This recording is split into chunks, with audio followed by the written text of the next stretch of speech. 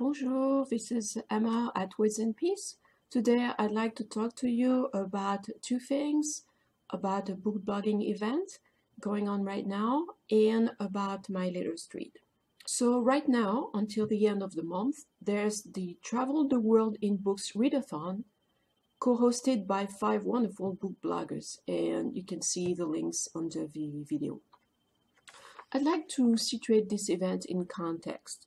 Right now, there's a trend among book bloggers and readers in general, I believe, that's to be more attentive to diversity in reading, which can mean diversity in genre, in the authors, in their cultures and the countries where they are from, or the countries where the books are set. And my most memorable and enriching experience in reading is definitely one I did a few years ago. So in the course of 2 years, I read books related to 53 different countries. It was really fascinating to experience this diversity and how different authors from different cultures approached different ways of writing. Interesting way of traveling the world in books would be to read these books through the Nobel Prizes in Literature, and that's a suggestion of a different reading challenge I'm giving you right now.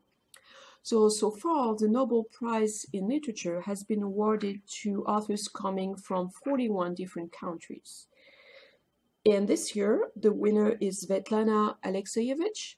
She's a woman. She's from Belarus, and this is the first time this country has won the Nobel Prize in Literature. And her work is nonfiction. So bingo, you have it. 3 big reasons to have you read her work if you're interested in diversity. But the book I would like to present to you today was written by last year's winner of this Nobel Prize of Literature, and that's Patrick Modiano. He's French. By the way, you may know that France is the country that most often won the Nobel Prize of Literature, 15 times. And for once, I was very familiar with this winner. I actually fell in love with Patrick Modiano's writing back when I was a teen. You may think it's a bit silly to read a French winner of Nobel Prize in translation when I am French myself.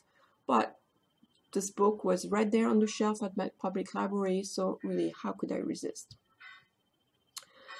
The book was published last year in France and in translation in English this year. I better tell you what the book is. This is So You Don't Get Lost in the Neighborhood. In French, it's called Pour que tu ne te perdes pas dans le quartier. The story is about Jean d'Aragon. D'Aragon lives alone in a Paris apartment, is like almost in seclusion. And one day he receives a phone call. A guy has found his phone book and he would like to get together so he could give it back to him. But this man recognizes a name in this phone book, and he wants d'Aragon to tell him about this man and where he could be right now.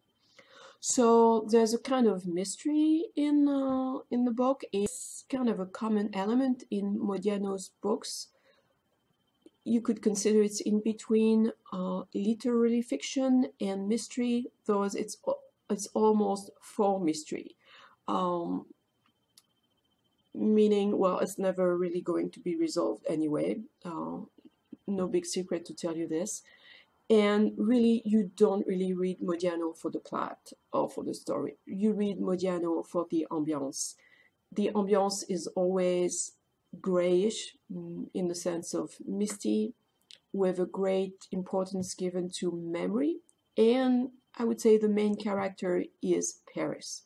And so there's a lot of walking in the streets of Paris. So I'm going actually to read you just a few little passages to try to give you a little sense of his writing. He remembered that his mother once acted in a nearby theater and that his father had an office at the very end of the street on the left at 73 Boulevard Haussmann. He was astonished that he still remembered the number 73, but all this past had become so translucent with time, a mist that dissipated in the sunlight. A bit further on, these memories drifted away like bubbles of soap or fragments of a dream that vanished on waking. So memories, dream, sometimes even dreams, giving a special filter on reality. Here are more passages to show you this. The fronts of the buildings and the crossroads had, over the course of years, become an inner landscape that had eventually come to cover over the sleek and well-stuffed Paris of the present day. This is page 137. And one last passage that really show you the personification of Paris in his books. Over the course of the past 50 years, he had often come here and had done so even during his childhood when his mother took him to Printemps, the large department store a little further up the boulevard. But this evening, his city seemed unfamiliar to him. He had cast off all the bonds that could still bind him to her, but perhaps it was she who had rejected him. This is on page 18. So I highly recommend you this book. It's a very short book, 155 pages.